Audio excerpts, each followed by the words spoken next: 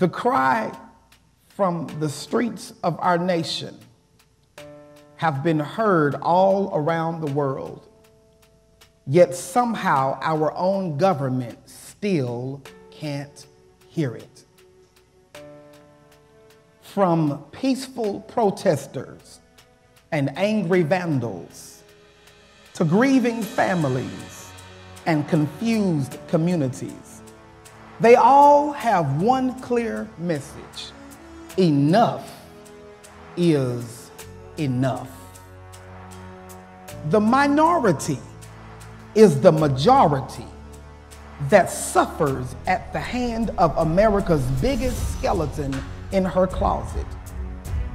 We're proud to be an American, yet afraid to be black in America. We pledge allegiance to a flag in these divided states of America, claiming to be one nation under God, claiming to be indivisible, claiming with the audacity that we do it with liberty and justice for all. Our enemy has no address, so we show up on the streets. Our enemy has no face to punch, so they damage property. How do you defeat an enemy with no dimensions? If the enemy was a written statement, I could erase it. If it were a criminal, I would arrest it.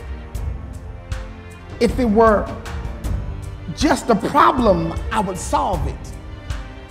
But this enemy causes the most damage, yet has no dimensions. Who is our enemy? Is it a president? Is it the police? Is it a policy? Is it a procedure? Has it a face? Is it a race? Maybe it's not a person, place, or thing at all. Maybe our enemy is something far more frightening, far more scary, far more terrifying. I just want our panelists to, I'm going to start with Cedric, to just say hello to our listening audience and tell us a little bit about who you are and what you do. Again. Huh? Yeah. All right. Cedric Dean, City Councilman of Greenville, Texas, place 6, married, have 5 children. What I'm on this panel to do is answer these questions that the pastor have written up for us to answer. I want to be able to answer the question from a person who is not a Christian individual and also not a member of any church. So I'll be answering these questions on behalf of Black Americans at large. Yeah, I think that's a very interesting perspective, is because the problem that we're facing is facing Black America. It includes those who are churched and unchurched. Mm-hmm. As a matter of fact, it's really hard I found that a lot of people are finding it hard to turn to the church when the church is offering something that does not soothe their anger, like forgiveness. And, when you done killed my brother, I don't want to forgive. I don't want to hear that. So what the church has to offer sometimes does not feel good to the struggling family. But I'm hoping we're gonna get some good stuff from that today. Pastor Yost, your turn. My name is Chris Yost, and I have the privilege of being the lead pastor here at Wesley United Methodist Church in Greenville, Texas. A huge thank you to the Bread House, Bethlehem Baptist. Pastor Johnson and I had a chance to meet 3 years ago, and I think the Lord had just kind of put on our hearts we needed to be in fellowship together more and more. And you know what? I'm here because, like a lot of folks that wear my skin, we don't know there's a problem until we do know there's a problem. And once we do, I'm here to represent and say, we see you. We don't know what to do either, but we're going to be in it together. We're going to walk together, and by the grace of our Lord, we will come up with a way out. Listen, we're not here. Well, I don't think that we can cure all of racism in an hour that we're going to talk tonight. No. But I do believe that we can have some healthy conversation. And I think it would be foolish for us to have this type of conversation and not bring someone like Chris here that can give us feedback. Amen. Also, my pastor, man, come on, man. Talk to the people. Good evening. I'm Pastor T.L Mitchell from Bonner Church Family out of Dallas, Texas. This Sunday will be my 5th year as lead pastor. All right. Was given the baton by my dad, Pastor James E. Mitchell, who licensed Pastor Micah Johnson over how many years ago? Yeah, almost 20 now. Almost 20 years ago. And been preaching since 2002. I was over music ministry for a while and worship. And it led right into things. I was helping more so with building membership and building men and starting programs. Had no desire to preach nor pastor, and lo and behold, God changed it all. And in 2002, I preached my first sermon, and 2015 was ordained as pastor of the greatest church on the planet, or at least in Dallas, Bon Air Church Family. And not only that, I'm married to Kimberly Dorsett Mitchell. We have 2 beautiful children. My son just got a full ride to Colorado State playing football. My daughter is a multi-talented individual who's will be a sophomore at Duncanville High School, but she's graduating with an associate's degree because she's in the collegiate program. My wife is a counselor in Dallas Independent School District and works in the same area where our church, and in the same area in which I patrolled as law enforcement for over 24 years, retired, and I still do some private investigating and some dignitary protection for some of our billionaires in Dallas. And so I'm still bivocational. But my perspective is to give you the truth behind what law enforcement, how they feel, how they think, and what's their ultimate goal. And I don't think, and I don't want to get ahead of myself, I don't think no officer wakes up and say, I'm going to kill me somebody today. Right. They don't do that. Right. And so I'm here not to defend officers, but to give you the truth about their mindset when you're involved in a police encounter. Yeah. No, that's good, man. That's very, I think that it's important for us to know, and I said this all the time, there's good and bad everything. There's good and bad everybody. There's good and bad police officers. There's good and bad black folks. There's good and bad white folks. There's good and bad Asian folks. There's just good and bad everything. And so let's dive right into the first question, man. Let's get it. All right. So question number 1: what is racism? Is racism a behavior or a spirit? What is racism? And I'm going to let Cedric start out. He told me not to let him start. He told me not to let him start, but let's get right on it. Let's just dive head first. What is racism? Racism is power.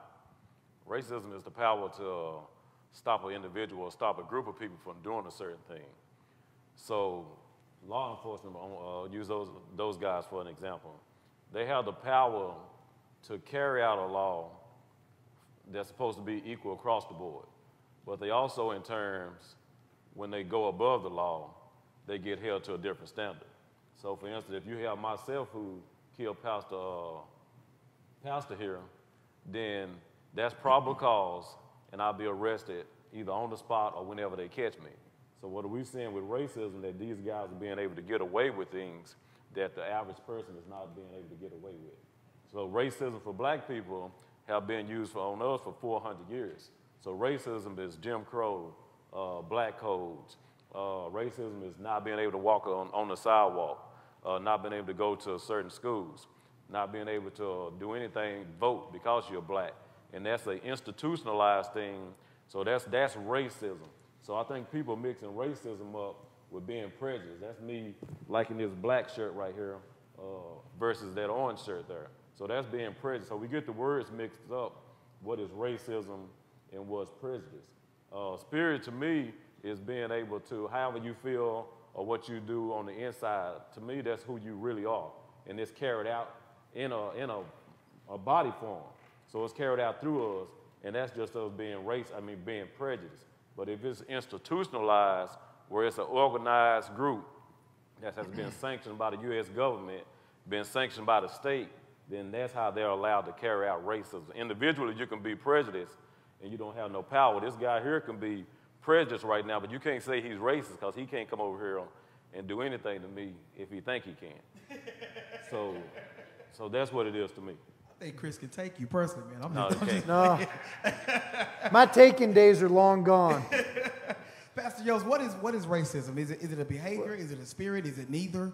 I think if we make racism just about spirit, then it's a cop-out. It means we're not accountable, okay? So if we say racism is just a spiritual condition, which I think there's an element that is, but if we blame it on something else and it's not me, you see, racism is a taught behavior. Racism is the kind of thing that when I was turning 10 years old, I couldn't have my buddy come spend the night with the rest of my buddies. That's racism. So it is a behavior. It's not just the spirit. Now, at some point, it does become, like a esprit de corps. It becomes the spirit of a people. And that's what the institutional racism takes hold and it takes root. So I don't want us to cop out on spiritualism.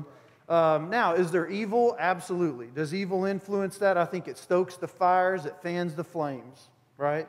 But racism's hard to spot as a white person, okay? And I want to tell you, in a similar way that law enforcement doesn't wake up and say, hey, I'm going to go shoot somebody today, and I can't even put a number on it because I can't speak for all white people.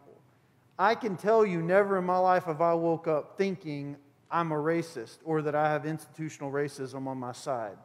Now, once you see it, you become aware of it. But it's not something you just know. You don't, yeah. But can I think on that? How is it hard to spot as a white individual if we can show you and you can see it written down exactly what it is? Racism, what you're talking about, racism is hard to spot as a white person. That's on an individual level. Mm-hmm. That's a white person saying, I'm not racist, I got a black friend. That's right. Or so on. So if you don't put racism in its proper terms, then you're going to get lost in the sauce like this guy here, Chris just said, that he make it about it's an individual person. That's the problem with the majority of white America. When you talk to them, they want to keep talking about, I didn't do this. So if you properly put racism in its place and use the correct definition of it, then you can easily see what racism is. Mm-hmm. And I think that's where the dichotomy between two cultures see racism. We see it as one, and they see it and then may not see it. You know what I mean? So I think that's where the hinge comes upon it. You feel a certain way about it. He feels a certain way about it. And I think racism is, in my little old lifespan, I believe it's bigger than a bias. It's more petty than power. Alcohol is a spirit. A spirit is a force or driving force. But a behavior is a pattern. And so if you have a pattern of your bias, then it becomes a racism. Without power, it's petty. I don't like you and don't even know you. I can't harm you. I don't even know where you live, but I have this bias. You see what I'm saying? I don't think it takes power to be a racist. But you have a valid point. I just think racism is a learned behavior, but that is proven in a pattern of your ideologies, and carried out. It's an action or a feeling, a pattern, bias carried out. Okay, next thing we're saying. I think that our definition of a thing can be determined by our experiences. And Chris took up all our time. He did. Cedric took up all our time. Say it. No, yeah, I think you define a thing based upon how you experience a thing. So what my experience with racism will contribute to my definition of it. Yes. Versus his experience with it contributes to his definition. I know we're going to move on, but in terms of systematic racism, power is a key component. So I absolutely agree with you, Cedric. In terms of my personal experience of it, that's why I answered it that way. Sure. But there's a system of power, and we might get into that later. Yeah. All right, so here's the next question. How should the church minister to a George Floyd family? So I'm not specifically talking about George Floyd, but I'm talking about a family that went through just what he went through, or his family went through. How does the church minister to that? I'm going to start with Pastor Yost on this one. Oh, you know, I think you have to call evil evil. I think you have to go through and recognize that what we saw in Minneapolis, Minnesota was evil in flesh. Just as much as Jesus Christ is God incarnate, we saw evil incarnate in that moment. And I think the first thing we have to do is acknowledge that and let a family say, this is evil, this is wrong. I think to say, I know how you feel is a lie. I don't know how you feel. I don't know how that baby girl who said, my daddy's going to change the world, I don't know what to say to her. I always think about the book of Job. You know, they messed up because they did great being silent for a week, and then they started talking, right? And I don't know what to do except to be and then start acting redemptively with that family. Of course, as he said, we address the problem. We identify, you know, the situation, but to minister is to provide aid. And so I think to a family, I take the prime example as Amber Geiger. The same way Bolton John's brother was criticized for forgiving Amber Geiger. You may get criticized for moving past, what happened with George Floyd. I mean, forgiveness is paramount because bitterness hurts the one who carries it around. It's like drinking your own poison. You know, one small ounce of poison destroys the whole bottle. And so one little thing of bitterness will have you bitter for the rest of your life. And thanks be unto God, we have an advocate. We can take all our problems to someone and say, hey, I can't handle this, help me. Yeah, I think the painful thing is Pastor, that sounds really good until it's my son. Of course. And I'm just gonna be honest. I'm a pastor, but I got daughters, and you know, somebody killed my daughter. I'm just gonna be honest with y'all, and I'm in my church right now, but it's gonna be real hard. Put some money on my books. Huh? Yeah, you got to put some money on my books. You know, it's gonna be real hard for me to. The first thing it's gonna be hard for me to run to forgiveness. But since we're talking about forgiveness, and I'm gonna throw this part of the question to you. What does justice look like in a situation like that? Is there a such thing? Like, what does justice look like? What does police reform or change look like? Let's say that the George Floyd family comes and the government is willing to give them anything they want. What does justice look like? From my perspective, justice to me, if I was in that same situation and say that was my son, I have 3 boys, all my girls. Justice to me would look like I would let the courts go through their due process. And this is just me talking and being realistic. If my boy died the way this man here died, or if he died the way Eric Garner died, guys being choked out and then nothing happened to him. So that's racism living once again. If my kid was to pass like this, I'm just gonna be honest with you. I'll let the system see what the system gonna do. And in a situation like this where it's probable cause and you see that this guy got murdered and he did get off, then he probably will have just 30 days left with his family. And then they'll be going through the same situation I am. And then it'll be their job to see if justice can work. And I think forgiveness does not substitute repentance. Well, and it doesn't escape a person from accountability either. Right. So the big problem with the system we have is there's different standards of accountability. Okay? And if we can go through and have justice for all, as your intro talked about, then we have justice. But what we see that has happened until we've got it on video now is it's been just us. We've assumed that, well, the white police officer didn't mean to hurt anybody, right? Well, we didn't say the same thing for the kid who was running because they're scared of the police. Right. Yeah, I think we keep saying, forgiveness is the way we minister to the George Floyd family. Forgiveness is for the person who's been offended. Yeah. It ain't for the person that did the offending. It's the one who's been hurt. So forgiveness helps us.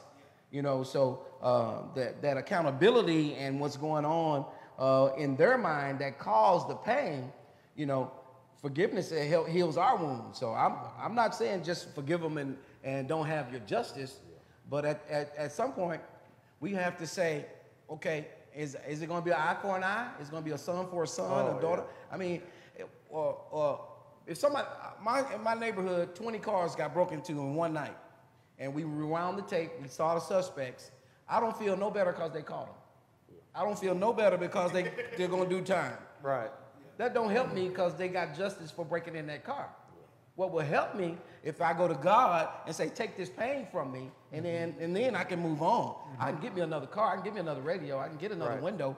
The pain is going to reside in the person that's been offended, in my own humble opinion. What does police reform look like? If we need to fix our police departments, what does that look like? Wow, that's a lot. And we're doing this too. We're selling some T-shirts at our church, and a portion of the proceeds going to police reform. Our police reform is the money we're going to gain from the extra dollars that go. We're going to provide food to that local police station that's in our backyard. All those who have problems with officers, or we're going to sit down and have a forum with the police chief, and we're going to talk about, hey, don't write me a ticket on my way to church. Okay. Right. You know what I'm saying? Right. Hey, if you know me, then you know I'm in this community. Right. But if you don't know me, you live in Greenville, you police in Dallas, and you going back to your city, and you don't care about us, and then we don't care about you. Yeah. And so until you have some community policing, I know you when I pull you over. Hey, doctor. Hey, Chris, pastor. Slow it down. That's right. Hey, councilman, how you doing today? Lunch on me tomorrow. Stuff like that. Or I got your lunch. All that kind of stuff will go. Will help police reform, but it starts with that golden rule, doing unto others as you would have them do unto you. All right. Next question. And Pastor, I'm going to kick this one off to you. How do we survive police encounters? Whoa. I'm glad you asked that. We just did a... I know. That's why I made that question. Right. I listened to it. Hey, Dean, we did this at my church, How to Survive Police Encounters, and I did it with just 4 regular guys who are my friends. We came up with the 4 R's. I need to put, hey, if y'all steal this, I'm going to know something. Hey, you can use this, but y'all better give me the credit. I'm stealing it. I'm telling you right now, I'm stealing it. Pastor Tracy, give me the credit. That's right. Hey, and I don't even have no mask. I'm feeling real happy. The worst thing you can do is give a preacher a microphone. The 4 R's, hey, Blue, of policing. Everybody, if what's his name, Brooks? In Atlanta. Is his last name Brooks? The guy shot in the back by the taser. Rashad Brooks? Brooks, yes, right. Listen, if Brooks would have seen this tape, we were trying to save our sons. Here are 4 R's. Listen to me good. The first R is respect. Respect. The second R is restraint. And the third R is return. And the fourth R is report. Okay. Give the officer respect. Restrain, even though he's putting you or belittling you. Return home and then report. If you don't show restraint and you're going to get back and forth, you might not return. But you got to show some restraint. And here's the good part about restraint. A lion has more power than the tamer in the circus. But he shows restraint to allow the show to go on. Let the show go on. But when I get home, I'm going to report you. And that's what you got to do. Yeah. But that would need to be something that's done with guys in the community. Yes. Because most of the guys in the community, especially here in Greenville, these guys are seeking respect. looking for respect. So one thing that they're getting when you get stopped by an officer, they're getting disrespected. Yeah, and that goes both ways. Yeah, it goes both ways, but it's a little hard to humble yourself when you may be young or you may be a grown man and a guy is doing a certain thing just because he's using power. So yeah, that restraint is easier said than done, but the training over and over, I agree with all the 4 R's that you said. Yeah. But that would be something that the community need to work on. But I think we got to remember that the third one is return home, right? That's the goal. Listen, the goal is to make it home, man. And if you know you're dealing with somebody that you know, listen, when I get pulled over, I mean, I hate to say it, but I know I'm a black man, pulled over, but I'm already got strikes against me the moment he come to my window. And I'm going to do whatever it takes to live for tomorrow. Do whatever it takes to get home. And you can, because you can't get to the 4th R, which is report, if you don't make it through it. And it's sad, but that's the truth. So let me ask y'all this. Go ahead. So this is critical because this is how we see. One of my clergy colleagues, African-American gentleman, had gone through and told us, hey, my son got his driver's license. Well, guess what? I'm like, hey, that's great. Congratulations, all that. He goes, you don't understand. You see, when my kid gets a driver's license, it's not just congratulations. Well, you know, clear the sidewalks, whatever little funnies. Yeah, it's what he goes, to do. we have to train our children in how to get pulled over. That blew me away. Yeah. And so when you hear, and I, you know, we've got a great dear friend who's talked about, you know, when my baby boy starts driving, and now I see. That's my theme over and over that I want to offer is once we see you. Yes. Okay? Man, I don't know if you have enough time for this. When I can imagine, when we do get our license, I just went over this with my son. He's 6'3", 280, going to Colorado. Playing football, predominantly white right? town. And I'm telling him, future. when you go jogging, make sure you stay on campus. When you get your license, make sure you hand on 10 and 2, stay out the window. We have to do that only because we've learned to adapt. The rules aren't fair, you know. So we adapted and adjusted, and I think officers have to do the same, man. It's in hiring and it's in training. And when I say training, it's beyond the police academy. It's what they learn riding with senior and veteran officers. A lot of them are ex-pro football players. You won't have a problem out of those. But man, do you really want to hear it? They're hiring ex-military. And Dallas right now, if you have 2 years military, no college, you can be an officer. Now, most of our problem children, if you couldn't go to college, if you had bad behavior, what happened? You go into the military. Okay. So now you come out of the military, you're a trained killer, you follow orders, and you want your check. Well, it's an authoritarian model too. Now in the military, you know, Cedric and I are both veterans, and we talked about that before we got on tonight. But in the military, it is do what I told you to. Right. That's it. Yeah. Well, when you're dealing with a citizen, you owe them the respect of why. What's happening? What are the conditions, right? It's not an authoritarian setup then. I know, but then you get an officer where that power go to their head. They never played sports, never been in a fight. Now I'm in control, you do what I say. Yeah. No, bro. It don't work like that. That's Pastor Yost. That's Councilman D. Right. You know what I mean? I've seen police officers. A lady had on a Papa Do's uniform. Officers want to go to Papa Do's and get half off. Or eat free. But I'm going to write the manager 3 tickets, tow her car, and send her child to CPS. And you expect to walk in Papa Do's and not expect people to mess with your food. Man, let me ask you something, Pastor. You're an experienced police officer. When is deadly force necessary in a police encounter? Man. When is it necessary? You know, because we look at a lot of videos. He's messing with me. I'm the wrong officer to ask. You know what? No, this is actually a good question, Paulo. When is it? Because we look at a lot of videos and say, man, that wasn't necessary. That wasn't necessary. But as an officer, because I have to see it 2 ways. You want to get home to Kim. Yeah. And James and Jada. Yes. And so you don't know what the criminal might do. Right. But also the criminal or the person that's pulled over don't know what you might do. So when is it necessary? It's only necessary when deadly force is used against you. Like they say, don't bring a knife to a gunfight.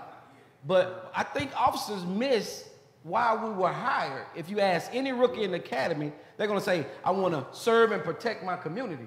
But you go from protecting to arresting, and the problem lies with the chiefs, with the administration.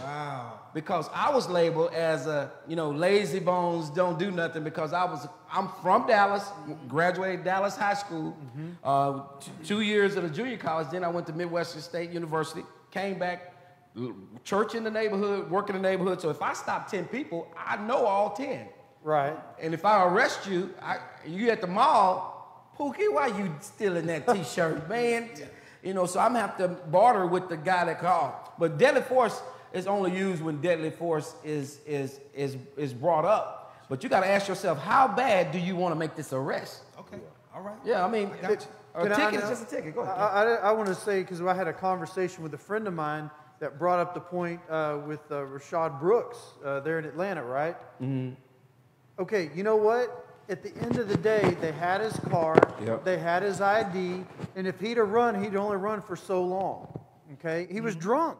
The guy was drunk. I mean, I hadn't always been a pastor, so, and he made a stupid decision. And instead of saying, well, you know what, we're going to get him later, you went after him. Now, on the other hand, as a police officer, okay, so if we start letting everybody go, does everybody run? And that's a hard. Real quick, and I know Brother Dean has something. Come on. The other Sunday, I prayed, Lord, as the officers loosen their grip, don't let society tighten theirs. All right. Say that again, man. Say that again. We want police to, I want to live in a safe neighborhood. Yeah, that's right. And where I live, if you don't belong, they're going to roll you, get them. You know what I mean? Not that you don't belong, as if you're up to no good. I know what you mean. You want to live somewhere safe. Yeah. Right. Do you or do you not? No, I do. You do, you really do. And it's just a matter of, man, what were we talking about? When to use deadly force. Oh, George Floyd, deadly force. But you answered the question. Let me say this. Out of 24 years retired, never had one fight, never used my mace, never pepperballed anybody, never tased anyone. Mm-hmm. I wanted to. Yeah. I really did. I can Because people in your face, they're talking about you. When I get home, I'm going to kill your wife and don't let me find out where you live. Yeah. But I have to have restraint. You know what I mean? Because it's not about you. It's not about me. It is not that serious. Right. At the end of the day, hey, man, I'm here to help you. At the end of the day, they were there to help Brooks. And I own a taser, right, as an officer. So I know how far a taser can go. We're wrapping it up. And so I'm not going to chase you that close because the taser only go 14 feet. Yeah. But my gun can go 50 yards. Right. Yeah. So stay back, run, watch him, send the helicopter up. Yeah. But some of these guys who want a notch on their belt, and that's what I was saying, it starts with the chiefs and the sergeants. You get a data boy because you wrote 10 tickets today. Yeah. Man. You get to do the next the red light grant. They get grants for writing tickets now.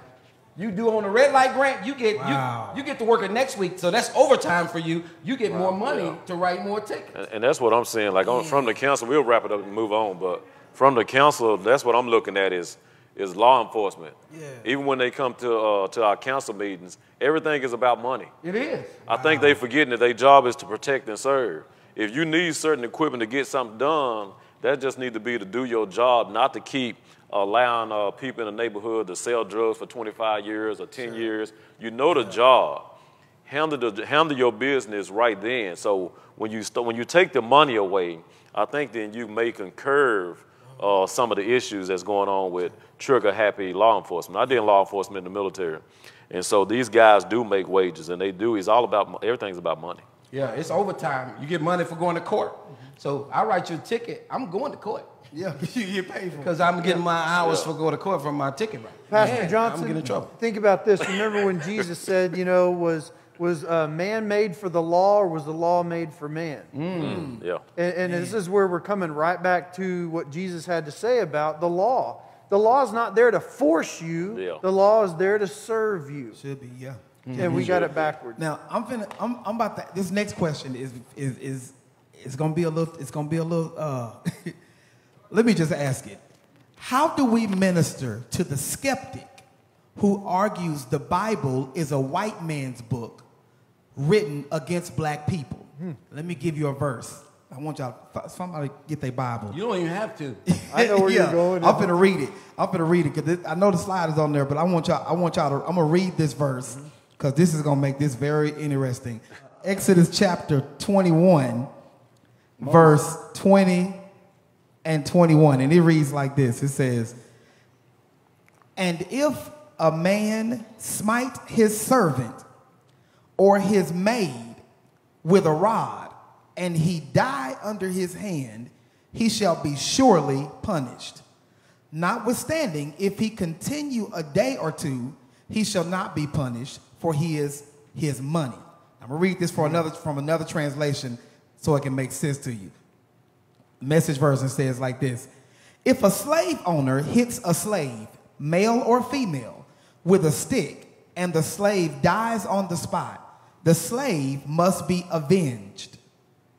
But if the slave survives a day or two, he's not to be avenged. The slave is the owner's property." How do we minister to the skeptic who argues the Bible is a white man's book against black people? And they oftentimes will use this scripture to do that. I'm going to just let anybody go. I'm going to just sit back and listen to this. Well, how many minutes we got? Go for it, man. Just go for it. By the way, I'm not on an hour clock. If you're on an hour clock, I got till midnight. I'm good. I tell you what, I don't. I'm going to just cut it off when it's time. Because y'all go ahead. Because I know Dean going to have a long dissertation. Mine's going to be short. I think Dean called to preach. He just don't know it yet. But I'm gonna go ahead. I want to hear him because I'm apologetic. I'm just called to preach to black people to not to stop taking stuff off white people. So, but go ahead. I'll answer this in a minute, but I'm gonna let you pastors answer this. All right. You want to go first, Pastor? Well, I can. Yeah. Although this is really a tricky one for the white guy to go, right? Yeah. I'll go. I'll go. Okay, you go first. That's the reason you're here. Thank you. It's time for y'all to be singled out. I'm gonna sit back over here and be the eye candy. Okay. I'm gonna say this, man. I'm gonna tell you. My best friend was a Caucasian guy from Germany, and he was a police officer. He died on 75. He got rear-ended, and he and I would put people in situations to show prejudice, and so it hurts my feelings for people cannot get past the skin. And I as police officers, just like the military, you when your life is on the line together, just like a football team, you got a unity, right? But anyway, so I you know what I'm saying, I just wish we get past black and white. I'm sick of that, man. America is the only place where we're divided by a color. Black is not a nationality. It's not an origin. It's a construct. Right. I mean, come on. I know we took on black as the colloquialism, but a cliche. But where's our origin? We didn't take on nothing. Well, they gave it to us. You was born with it. We accepted it. People in power used it against you, so that's what we're dealing So why with. we It's not accepting it? changing no time soon, so we're gonna deal with it. So It we don't just matter. gonna just Don't be matter what they what call you. us. It don't matter if you like it or not. So we're gonna be what they call That's us. that's what you're dealing with. Or so be what they call us. You'll be what bring us together. Black unifies us. That's what we know. So it don't matter if you say African American, it don't matter if you say black. You know who you're talking to. When you say minority, then you're lost in the sauce. So, but we're dealing with black because that's what laws was put in place and said black directly. It said African directly. So that's what we're going to deal with. What you don't like is not the reality right now. Well, see, I'm thinking my birth certificate said Negro. Negro, still black. That still mean black. Look it up. It's still the same thing. I understand. And in Spanish is Negro. It's still black. I understand, and I'm just Still saying. black and Spanish. I just want to know: can we ever get beyond the color? You get beyond that when racism stops. You get beyond that when the majority of white people in power make laws equal. We want social justice. You want economic justice. We want racism in. So when that ends, then we can talk all this non-black white stuff because justice should be blind. But until then, as long as it's not blind, then we're gonna deal with black and white because the laws are made against black people. And so we're not going to sugarcoat that. Right. And we can't talk beyond that or try to go beyond it. Right. I'm not, and I just threw that out there. I'm sorry. I know I went over. here's my thing. Because if you're a Jamaican, you're a Jamaican. If you're Mexico, you're Mexican. If you're from Australia, you're an Australian. If black you're born Jamaicans in America, are getting done. you're black. Black Jamaicans getting treated the same way in Jamaica. Black Have you ever heard somebody been black called people a in black Mexico. It doesn't matter. Jamaicans relate to black people everywhere just like we do. Black people relate to black people no matter where you call them, what you call them from. It don't matter. It don't matter where they at in the world. Black people are treated the same. This color here that they call black, you getting treated the same. So it don't matter if you calling a person Jamaican. You can call me American then. All right, then call me brown American. This is what the laws are made against brown American. It don't matter what you can't say what you wanted to call it then. I just want to be you and call you Dean, my brother. Dean ain't the problem. The problem is the skin color we in. Right? The laws was made against your skin color. So that's stop. We deviating. We deviating why. Let me get on. We deviating why this Bible was used. Well, because he said it's a white man's Bible, and then here's let me get to it. I always say, why would they give us a Bible and they didn't want us to read in the first place? The same Bible they used to enslave us is the same Bible Dr. King used to help free us. The Word is alive and living. It goes far past a color, and I think it's not a white man's religion. And the reason that the people say this, especially people like myself who may say, I don't call it a white man's Bible, right. But I do say the Bible was used to make black people feel a certain way and to keep you humble. It keep you in a situation so you will not retaliate against the person who's putting their foot on your neck. So we can't be silly and act like this Bible was not used against black people. We can't be crazy and act like ministers do not come to quieten black people down. These are realities that we deal with. So we need to that's why you have some black people who are black nationalists or who are pro-black or who are spiritual or who do not just go to church. That's why they say this is a white man's book, is because you're not using the book to get yourself out of a situation like Nat Turner. You're using it to be like, I guess he say Martin Luther King, but even Martin Luther King was waking up, and that's why they shot Martin. I just think you can use any book to do harm or to have power over different races. Not something that's spiritual like this. This is a different whole. So what's so special about this book? I ain't say special. What's so special about this book? No, you didn't hear me say special. You heard me say what's so spiritual about it? You said a book that's spiritual. So you saying this book is different? You're using this book to talk about a God that created everybody. Okay. Yet this same book is used for black people to be belittled and to be underneath, to be Gentiles or get treated a certain kind of way. So this book is used and have been used over 400 years of slavery. They did. So that's why. So the question is, that's the question. Why do people say it's a white man's book? Because it's been used against you. Anything that's used against you is the reason you're going to call it something. There you go. It's his turn. He's saying, why do? The question was, how do we minister to the skeptic who argues that the Bible is a white man's book against black people? So I'm the skeptic. Now you minister to me. Against black people. I'm gonna go ahead, Pastor. There's like a bunch of thoughts going through my head. The first ties into the second part of it in terms of being a tool, okay? But in the first place, in U.S. Christianity, we've gone through and considered every lick of Scripture to be the Word, logos of God. Mm-hmm. And not every lick in my tradition is. There's some stuff in there that is not. We get a bad teenager. How many bad teenagers have I taken out and stoned because they didn't listen to their parents? That's not the Word of God. That was the rule back then, but that's not the capital W, as Martin Luther would have said, the capital W Word of God, okay? Now, within the Scriptures, one may discover the capital W Word of God, and that is a person named Jesus the Christ, okay?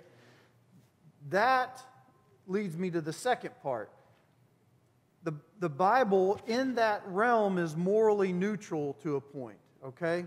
In other words, people can manipulate it. We, as followers of Christ, would go through and think of the Bible, and it is, to me personally, a hyper-powerful book. But when it's been used as a tool of oppression, I can even understand that statement.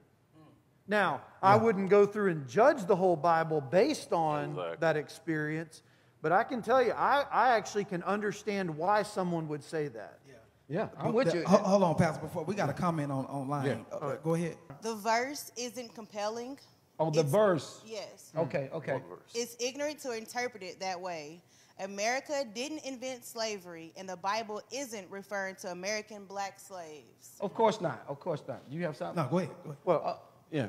oh, I was just going to say, you can look at Philemon or Philemon, however you want to translate it, where the Apostle Paul is going through, and he's imploring this guy to go back to his slave master. He said, whatever you owe, you put it on my account. That's exactly right. And so what we have to understand is it was applied in a horrendous manner. Matter of fact, John Wesley, the founder of the Methodist movement, thought American slavery was the scar of the human race.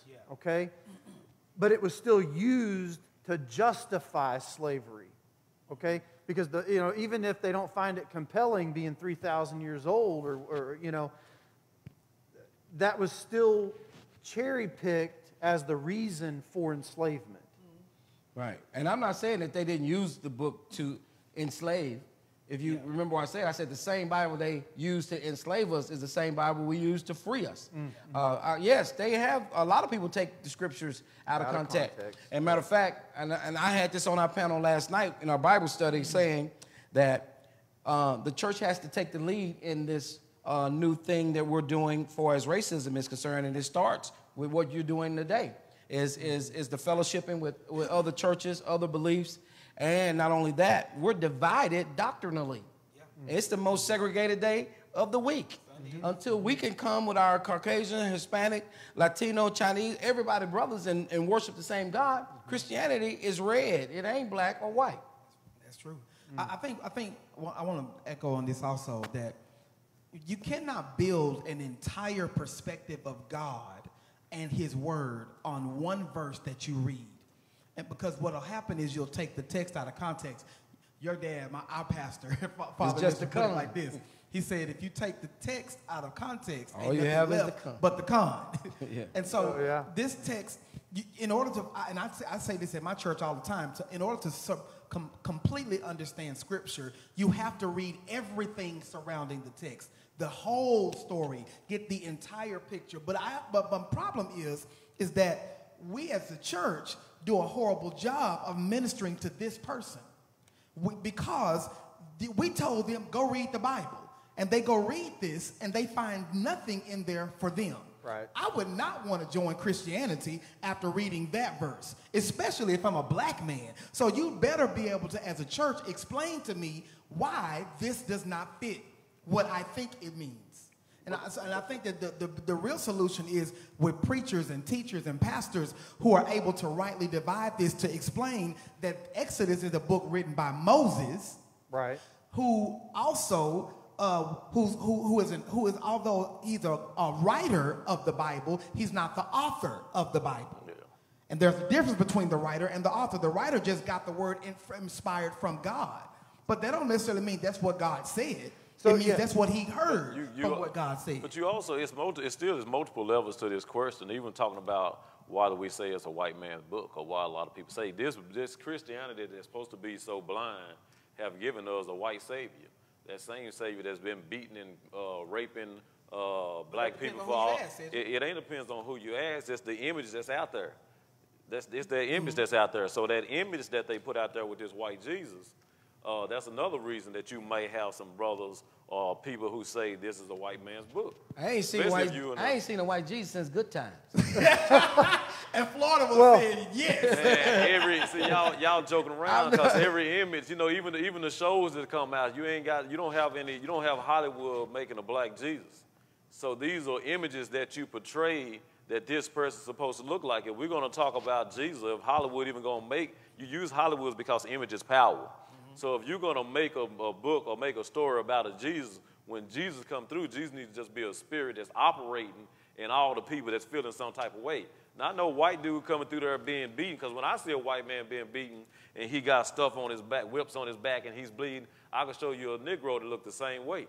I know that's so right. So that's what we're talking about. So we're not going to sit up here and sugarcoat like we don't need that. It's not a black and white issue. It really is. And it's multiple layers to why people say this is a white man's book. Even Can though I say for the record, Jesus wasn't white.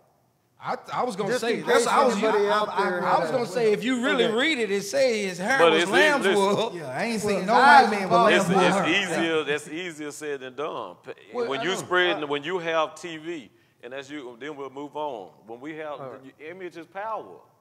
I was a little kid who never wanted to go to Africa because I was not willing to go, and because you thinking it's just hungry little babies who with a fly on his nose flying around and some benevolent white person feeding them, and they doing this, and I'm 29 or 40-something years old, and that same little baby got the same fly and the same white person doing it. Until I was in the military and I went and I saw something different because I was in Egypt. So I did see that, heck, they got places that's way more nicer than you have here in the United States, but those are not the images. So when you have the images of this white Jesus plastered all across the world, that image is powerful. So that's why you have brothers who be like, that's a white man's book. And if you're using it a certain kind of way, then yes, if it's not empowering black people, then it's not a book for us. I'm not going to say if it's not a book for us, but if it's a black man teaching that book, it needs to be empowering to black people, and it needs to be something you can see. You said a mouthful. I don't know if you realize what you said. That's how this pattern of racism began. As a child, you at home watching and seeing this. So as parents, we got to monitor what our kids see and what they do and what they watch and what we're teaching them. So if I teach my child that Billy, the white guy in your class, is your brother, my neighbor is white. Her name is Mary Davis. Oh, sweetest lady I know. My kids call her Aunt Mary, Uncle Mike. To this day, James called her Aunt Mary. Because when he was little, I said, that's your Aunt Mary. And they swam over her house with her daughters and her kids because they were trained that way. And now when he sees all this is going on, that's where we see the revolt right now because the millennials weren't grown up in the stuff that we came through. Yeah, and this is they're not going to stand for that. Let me say, let me interrupt y'all for a second. We had a comment on social media. We have a lot of comments on social media. Okay, come on. Give me a couple. We're going to have to stop and do some segments. When you finish, we can do it.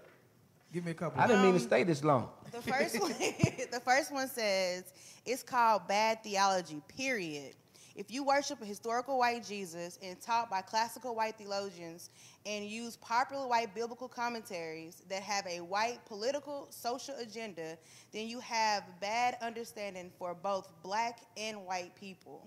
That makes sense. The next one says, please, Mr. Policeman, do your homework on the issue or just stick to policing very well. Who they talking to? You talking about me? What? Say, man, not too much on my pastor. I'm So much for anonymous, right? What issue? Stick to the issue. What issue you talking about? She didn't say it. We don't know. We don't know what topic it was on. Well, apparently you got off topic. Oh, Pastor Chris Yost. Oh, he know.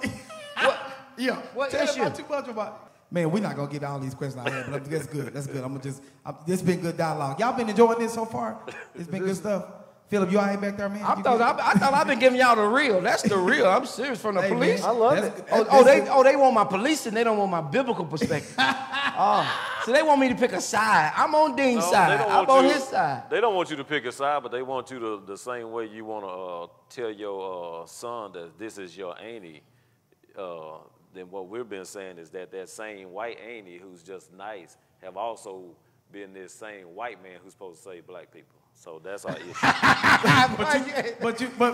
His daddy is our savior. But I didn't teach my son that. Yeah, but we grew up like that. We had white Jesus everywhere, and I'm 44, and it's still. So I'm telling you, this stuff is passed on generation to generation. You're right. It's not it's happening. Where do it stop? Right, that's the question. Where do it stop? Where did we stop it at? You stop it in every church need. If you talk about Jesus don't have no color, then take down all your Jesus pictures. We ain't got one. I ain't saying you one church, so we're not talking about you, but you can still go to church if Jesus don't have an image, just have a cross up. Right.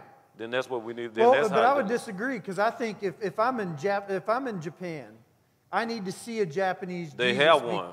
That's right. Yep. And it's not so much that having an enculturated understanding of Jesus is bad. It's when it's the only Jesus that can exist. That's what I'm talking about. Okay. Yeah. And so it's funny because as you're talking, I have an image that a friend of mine had offered to me one time. He said, Chris, I don't want a gray soup of America. I want a tapestry where all of our colors show.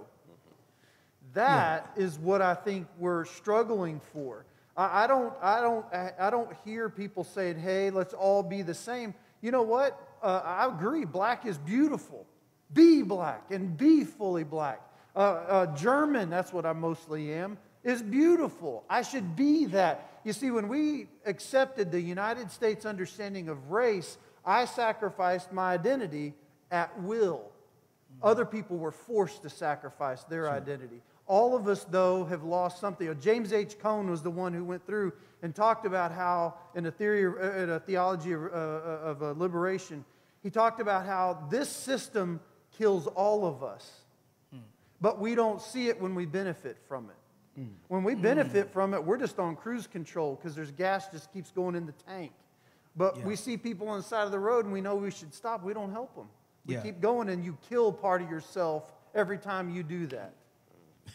So the tapestry is what I think God's calling us to. I said that in the opening comments, and it was theologically profound. Do unto others as you would have them do unto you. You're not Somebody said that. That's I said good that. line. You're not going to stop on the side of the road. Who is thy neighbor? Jesus said. Right. A man was coming from Jericho, fell among thieves. Yeah, fell among thieves. And a Luke church chapter man, 10. Levite, passed him Passed by. him up. Come on. All these priests passed him by. But until you've been on the side of the road, you're not going to put your hazards on and help somebody fix a flat. Unless you've been there before. And what Dean is saying, y'all don't know how it feels because you ain't been there. And I don't. But I'm trying to show Dean is, even though he hadn't been there, let's give him a chance to rectify, or we have to move forward. Let's go beyond. I'm just going to jump right into this question here. How can white believers or white people help black believers or black people in the struggle against racism? How can you help us? White people, my white friends will ask me, what do I do? How can I help? So how can they help? How can you help? I'm just, anybody start there. Nobody's asking Chris or any other white person to feel what a black person feels. You're not, that's just impossible. We already know that. That's understood, water under the bridge. But you can be empathetic. You can do your homework on what black people are going through and realize that they have valid issues. And what you can do as a white individual is be an ally on going about things how we need to go about it.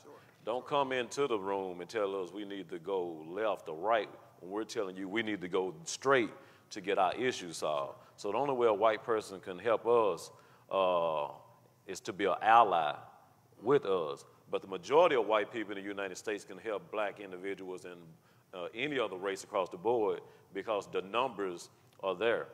There's the majority white population in the United States. So when they come together, or when the majority of them decide, okay, we're going to change the laws, we're going to put these things on the books, then that's how they can help. Use your numbers because math makes sense. 40 million black people can go vote and not change absolutely nothing. We don't have the numbers. You guys are pretty much divided, so that's why things are like it is. So what you can do is see that we have a claim, we have issues, justice haven't been served, need to be changed, and use your numbers to make sure it's written down on paper, is in law, and carried out. Can I need to say one thing to our white folks that are watching that I had to learn along the way? We're not being asked to charge in like the cavalry and fix everything, okay? So what I've had to learn to do is to say, I see this and I don't know what to do, and then start a conversation, okay? Because what we want to do is we want to come in and we're going to fix this, and in 2 weeks, guess what, Cedric? Every wrong is righted. Now let's just move on with life. Yeah. And this is a journey. This is a step kind of thing, okay? I think, and it's real simple, is recognize what's wrong and recognize the oppression. Recognize when somebody is talking against what we're trying to convey, and help us have a voice. You know what I mean? That's all I'd say.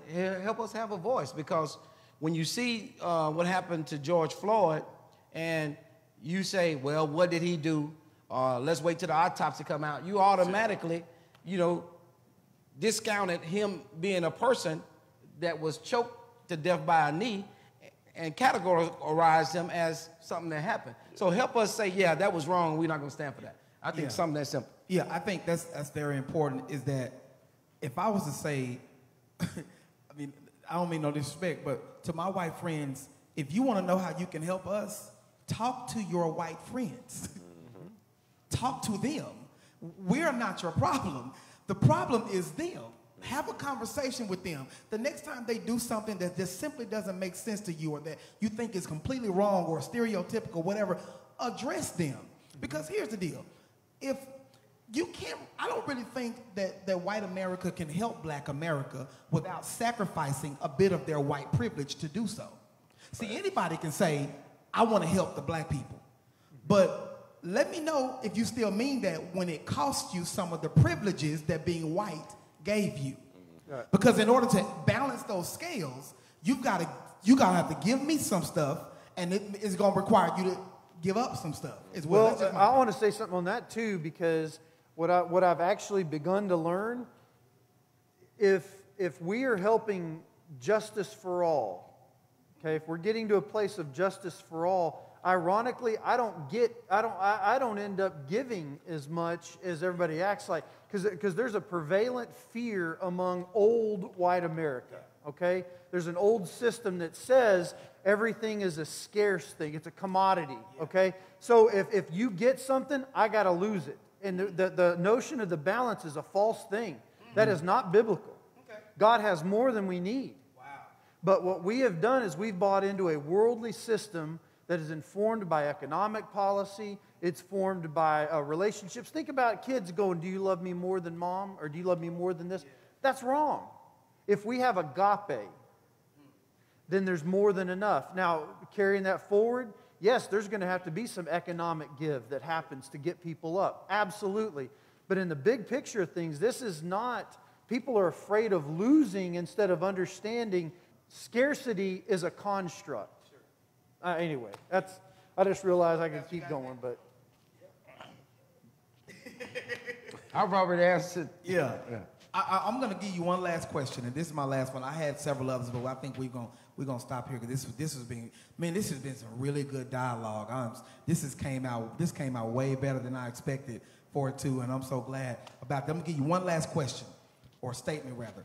Explain Black Lives Matter versus All Lives Matter. And anybody start there. You start. Me? Yeah. Oh. We're going to I want to start with you.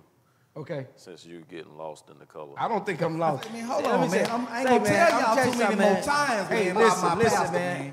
Hey, I'm real as it gets, man. I'm telling you. Hey, man, this is real, raw, and uncut. Y'all just can't handle my rawness. It's too watered down for you. Saying it's not. That's the problem. That's watered down. It's not watered down, too much cream in your coffee. It is not, man. I'm telling you. I'm trying to tell you, man. This is it. Black Lives Matter versus All Lives Matter. I can't speak for the movement. The movement is saying all lives do matter, but they won't matter until Black Lives matter. That's what they're saying. I'm done. All right. Pastor. Oh, he moderating now. You know what? Thank you. So the hard part is people think, again, it's that scarcity mentality. Well, if we just pay attention to Black lives, what about me? Right? People fail to realize that when Jesus left the 99, he left them in a high place. Come on here. He left them in a safe place so that he could go rescue the one. Okay?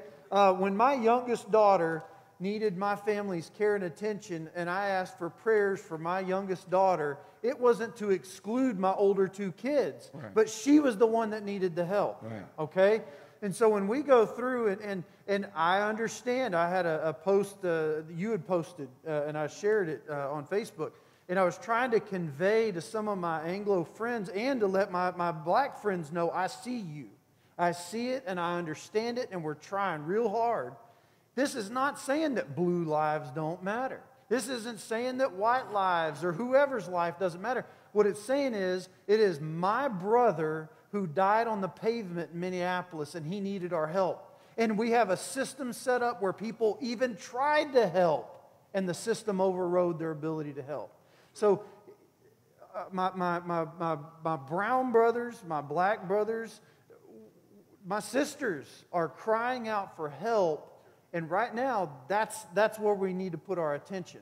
So I love what you said, Pastor Tracy. That's the thing is all lives can't matter right now because the black life is taken for granted. Yeah. And before you go, Dean, and I know you're going to have a final comment. I'm all on board with Black Lives Matter. But, man, we got to stop robbing each other, man, and breaking in each other's cars and breaking in and doing all our own against each other, too. I was about to say that. We got to matter to each other, too, man. Yeah. So we got to take some accountability. I know the system is against us. Slavery had a big number on us. But at one point, we got to say, I'm better than that. You know what I mean? Until I look at you as a brother, I don't want to break in your car, don't break in my car. I don't want to hurt you, don't hurt me. I don't want to, let's start lifting each other up as we climb. Yeah. No, that's a fact, though. Black Lives Matter to me is pretty much saying that we need to hold ourselves accountable first. Yeah. First and foremost. But we're also fighting against a system who, even though it matters to us, and we need to change, the ones that have the power or that have been governed to protect and serve are abusing power. They are. So they're the ones who are not considering Black Lives Matter.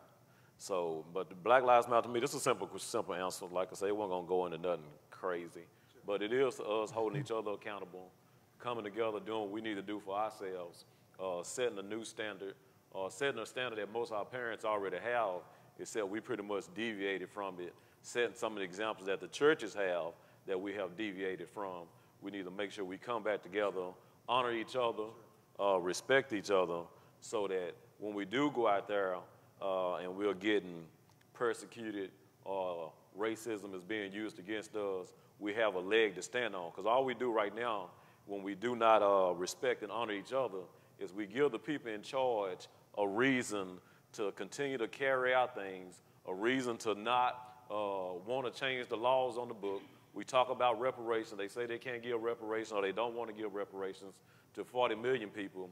But now COVID happened, and the majority of the white businesses have been affected. Now they want to give money to 100 million people, or 3 times that. So they can so the people in charge can find money when they want to find money.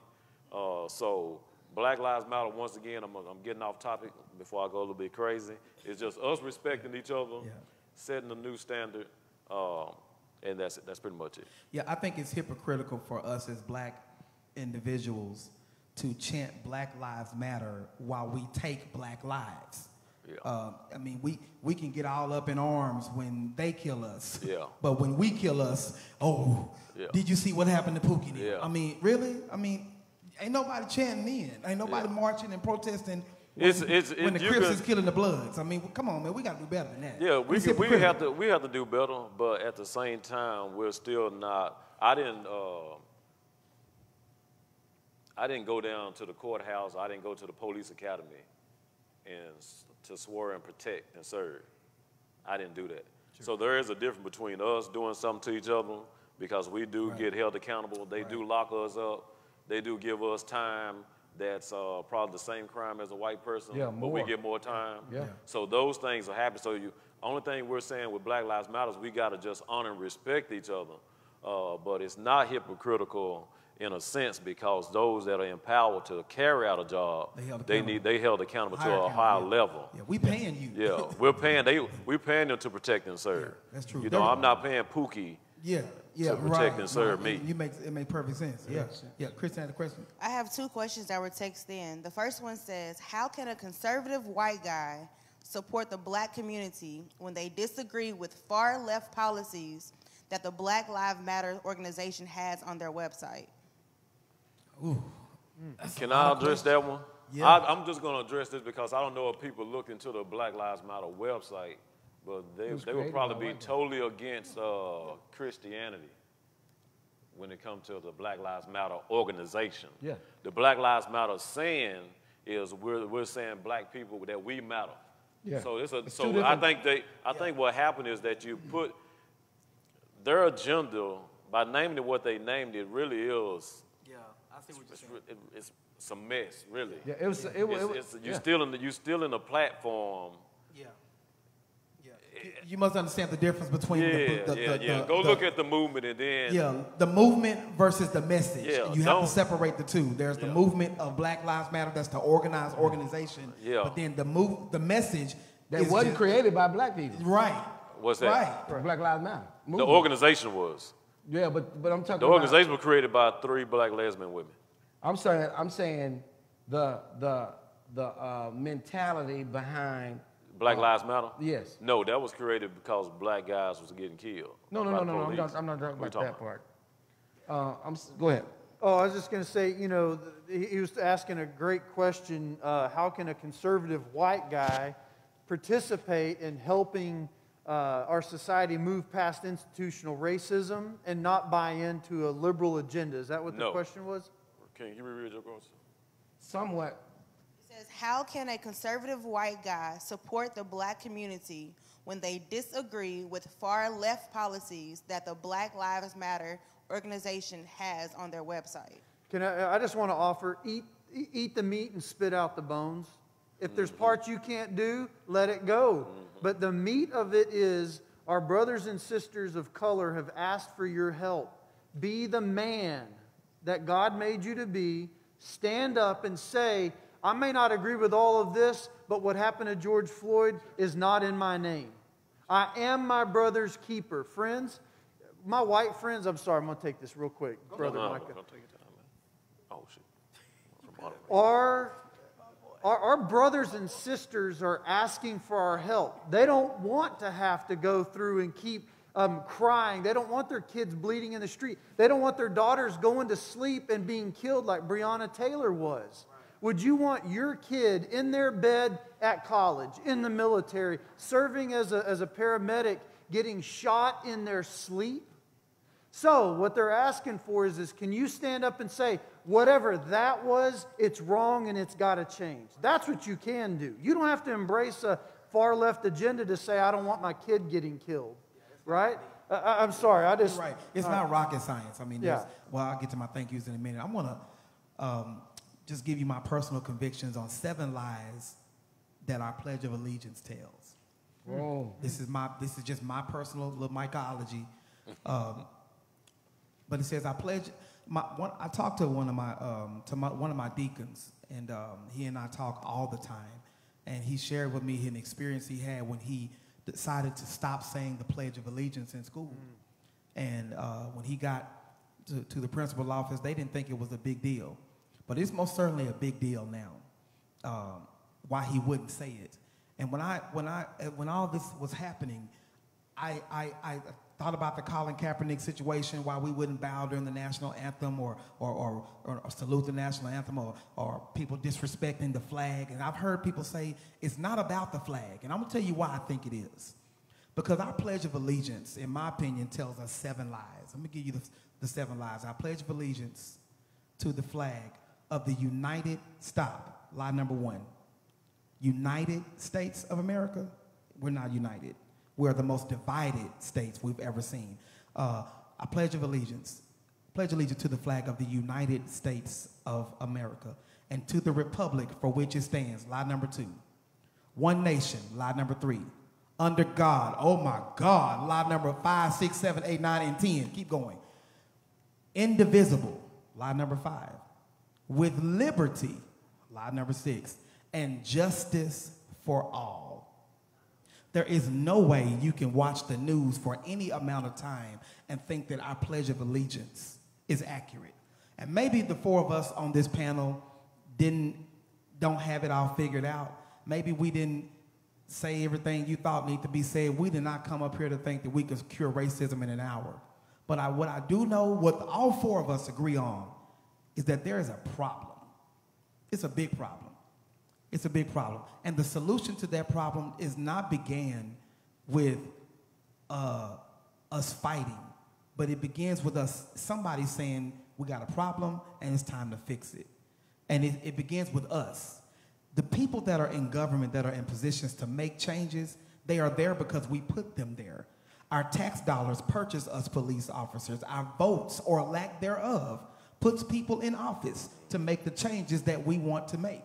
So if you don't like the government that you are under, then change the government that you're under.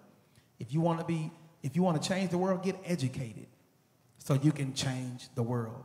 Listen, my name is Pastor Micah D. Johnson. I'm better known as Pastor J, senior pastor right here at the Bread House. I hope you have thoroughly enjoyed this second edition of The Pastor's Perspective. Let me first thank my panel for coming out. Y'all helped me celebrate all online for Councilman Cedric Dean, my boy, amen, my dude.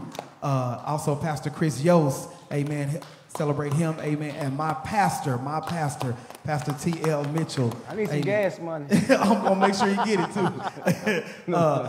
Gentlemen, can y'all tell me what organizations y'all work? You know, I know y'all rep your churches and organizations. Tell the people, our listening audience, how they can support your ministry or your organizations. We'll start with you.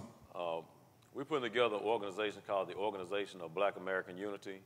And what we're going to be doing is carrying out the aims and objectives of Malcolm X Organization of Afro-American Unity. So we're basically going to be carrying out those 10 aims and objectives, and we're going to be doing those here in Hunt County and hopefully spread out everywhere else. But we'll start here where we live, Hunt County, and that's what we're going to be doing. So we're bringing back organization, bringing back the spirit of somebody who I feel can bring us some tangible changes here in the United States, especially here in Hunt County. Yeah. Mm-hmm. Yeah, first of all, I didn't say at the beginning, I love my wife, Melissa. Thanks for letting me do all this fun stuff. I got 3 great kids, too. But, you know, I love being at Wesley United Methodist Church. It's an intentionally diverse community ideologically, but we're not very ethnically diverse, like a lot of churches. You know, I've got some folks that are watching tonight that agree with me and disagree with me, but we're moving forward together. The other thing I want to offer to you is we're working on the Equal Justice Initiative, and we're trying to raise awareness for Tad Smith, who was lynched down here on the courthouse square. We want to honor that. In Greenville? In 1908. Oh, I thought something like last week or something. No. Okay, all right. Back in 1908. I'll be on my way back to Dallas if that happens. All right. With the Corporation for Cultural Diversity is working on that. We also had Mr. Pretty, who was lynched here in Hunt County. There were 3 lynchings. My goodness. And we're trying to go through and bring justice to their blood, which is cried out to God from the soil. You know, and we are our brother's keepers. So anyway. Thank you for letting me be here. There's a lot of folks that are behind the scenes. Those of you who are at home know that we're up here, but we aren't up here if they aren't out there. So a big hand to all the great folks making it happen. I was going to do that. I ain't forgot about y'all. It's on my list. See, it's right there. All right. Oh, I didn't mean to take any thunder. I know what y'all are doing. I'm grateful. Another pastor came and you ain't saying nothing. And he was white. And he was white. And I'll never get asked back. Man, you finna get me fired around here, man. I'm about to go to your church, be the youth pastor or something. Oh. More money, probably. You need one? I'm putting an application.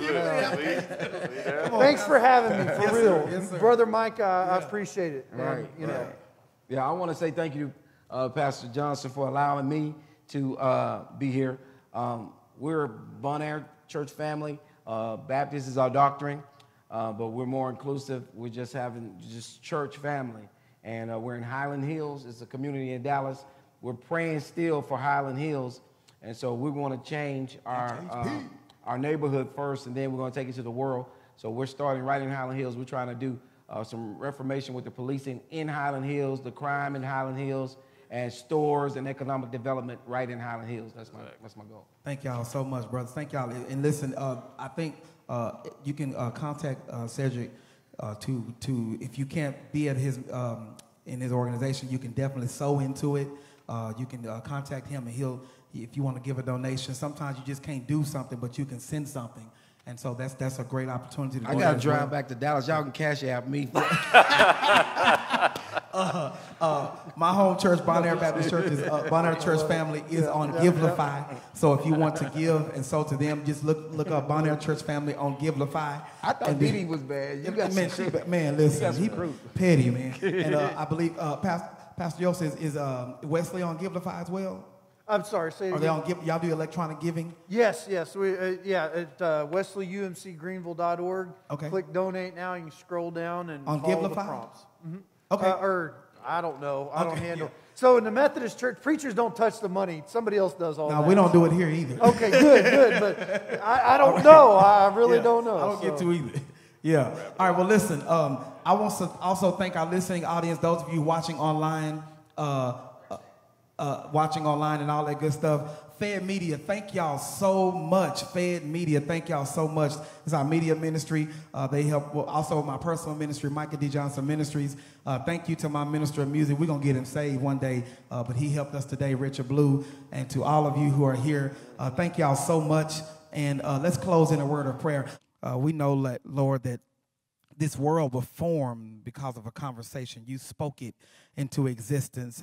But we also know, Lord, that sin began with a conversation between a serpent and a human. And so we know that lives can be changed and worlds can be molded, that because words shape worlds. And so we had this conversation because we're trying to shape a new world where everyone can be treated equally. And we envision a day, as Dr. King said, where we will not be judged by the color of our skin, but the content of our character. May the grace of God, the sweet communion of his Holy Spirit, rest, rule, and abide with us both now and forevermore until we all meet again. In Jesus the Christ's name we pray. Amen. God bless you. Love y'all.